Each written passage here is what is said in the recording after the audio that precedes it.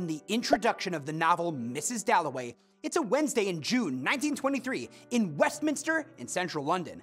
As a middle-aged society woman, Clarissa Dalloway goes to buy flowers for a party she's throwing that night. The novel is written in a modernist, stream-of-consciousness style that ebbs and flows in and out of various characters' thoughts and memories woven into their present actions and interactions. She walks through the Westminster section of London and heads to Bond Street. Clarissa heads to a flower shop, and she thinks she hears a pistol shot while she's picking out flowers. In the rising action, London's residents notice a mysterious motor car driving down the street, and an airplane appears in the sky. Westminster residents and visitors, all shaken by the recent atrocities of World War I, speculate about the car and airplane. Veteran Septimus Smith, who is suffering from post-traumatic stress disorder, and his wife, Ratia, are especially alarmed. Clarissa's old lover, Peter Walsh, visits and asks if she's happy.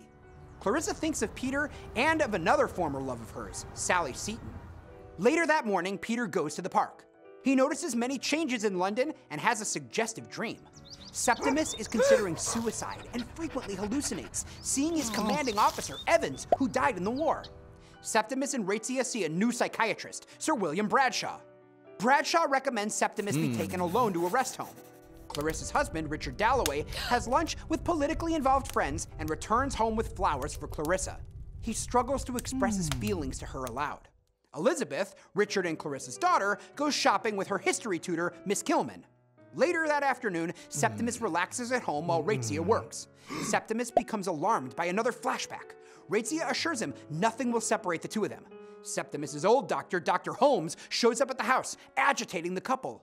In the heartbreaking climax of the novel, Septimus, feeling cornered, jumps out of the window of the couple's apartment, hitting the rails below and killing himself. In the falling action, Peter receives a letter from Clarissa expressing how glad she was to see him. He decides to attend her party. In the resolution of the novel, Clarissa hears from Lady Bradshaw about Septimus's death.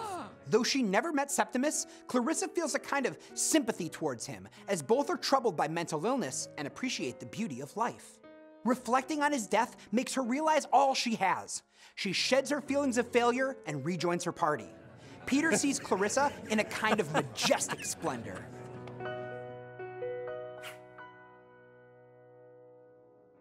Seven central characters comprise the stream of consciousness web of the mundane, mystical, and modernist writing that is Virginia Woolf's masterpiece, Mrs. Dalloway.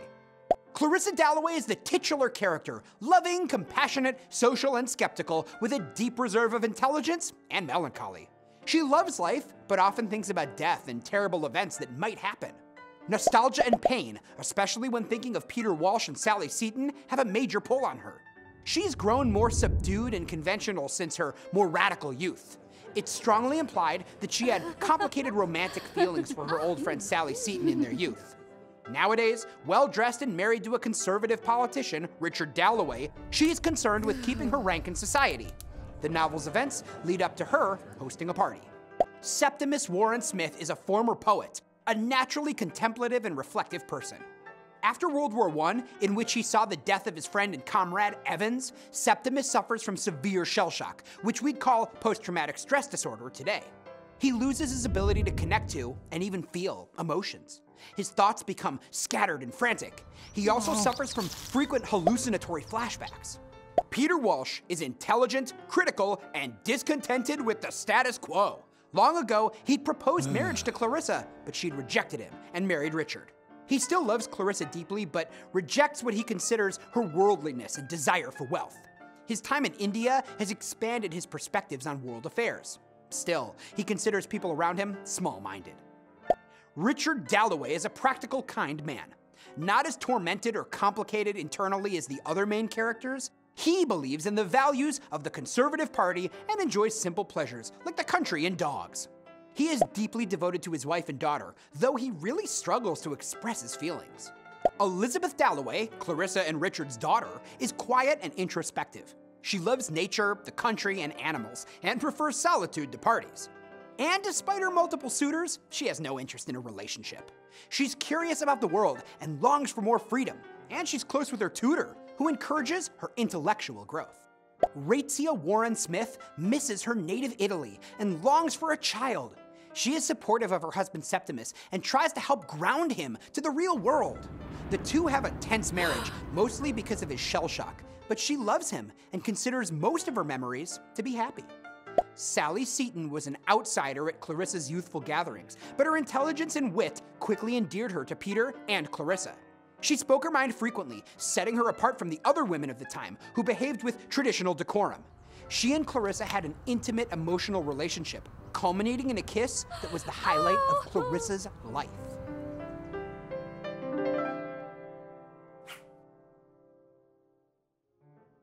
Airplanes and trees are the key recurrent symbols growing and soaring in and out of the characters' minds in the modernist masterpiece, Mrs. Dalloway. Early in the novel, an airplane flies over London, becoming a catalyst for the thrills, fears, and anxieties of various characters. The airplane, a new technology at the time, symbolizes the swift changes in London's urban society after World War I. Changes that inspired the modernists to reflect on human feelings of confusion and helplessness. Since everyone outside Buckingham Palace is watching the airplane, the symbol brings together Londoners from different walks of life, emphasizing London as a character of its own. The airplane also represents the war and the shadow of the war that still lingers in the lives of characters like Septimus. Writing in the sky as it goes, it appears to be an advertisement for toffee, but it symbolizes a lot more than that to those bustling about their days. Trees are key symbols, especially in the minds of Septimus and Clarissa. Septimus asserts men must not cut down trees. Trees symbolize an everlasting life force that gives meaning to existence in the post-war chaos. Clarissa and Septimus are acutely aware of the temporary nature of their existence. They are comforted by the fact that nature, including trees, will outlive them. In a dream, Peter envisions a solitary traveler mesmerized by the spectral presence of a tree. To Peter, trees represent a mysterious femininity, a force he also sees in Clarissa Dalloway.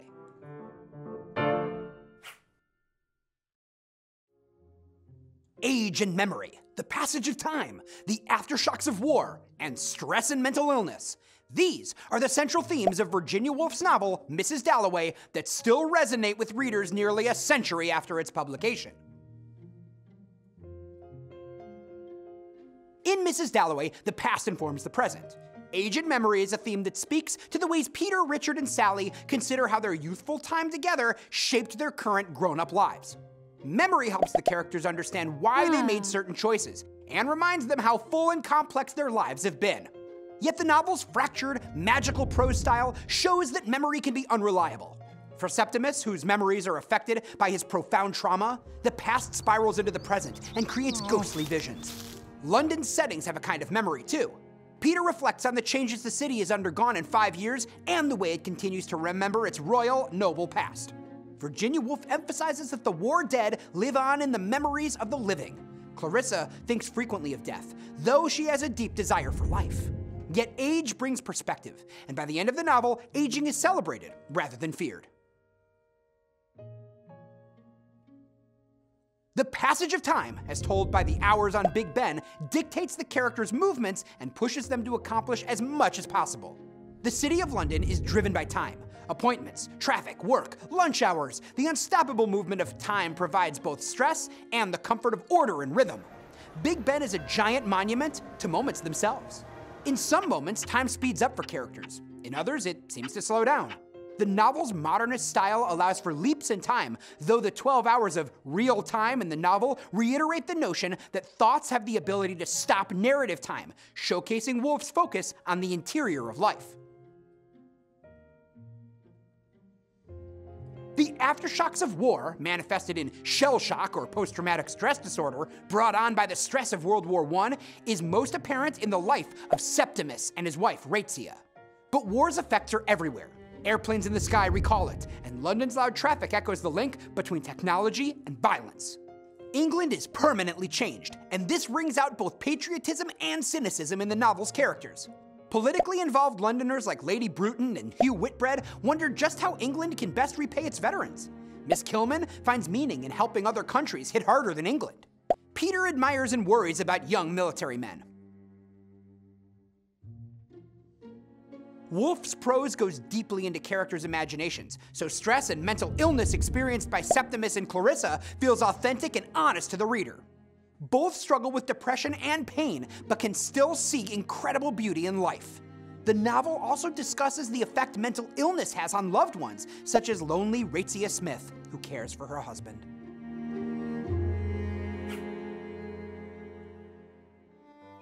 Clothing, flowers, water, and Big Ben are the motifs of modern life that show up again and again in Mrs. Dalloway.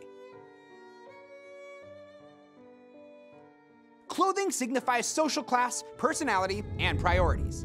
Mrs. Dalloway's silver green evening dress reflects colors found in nature, symbolizing her love for the outdoors and need to be part of the wider world. Elizabeth's distaste for shopping shows an emerging desire for independence. Hugh Whitbread's shopping habits show his need to cultivate elegance. Miss Kilman's raincoat reflects self-sacrifice. She's hiding within its material.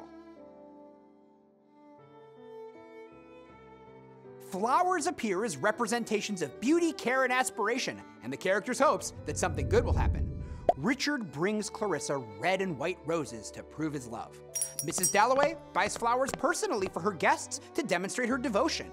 Sally has a way with flowers, particularly the more unusual blue hydrangeas, signifying her rare intelligence and enthusiasm for life. Water signifies change and transformation. Its shifting states represent the shifting mental states of the characters. Septimus and Clarissa often feel drowned or out to sea. The movement of the tides reflects the inevitable daily changes people observe and flow through. Water, in its fluidity, also reflects the process of life and death and evokes the character's feelings of loneliness and hopelessness. Big Ben, the iconic giant clock in Westminster, unifies the many separate characters who all hear it ring at the same time. Big Ben is a motif that represents a shared reality, a reminder that everyone is in the city together, connected by an order and continuity of time.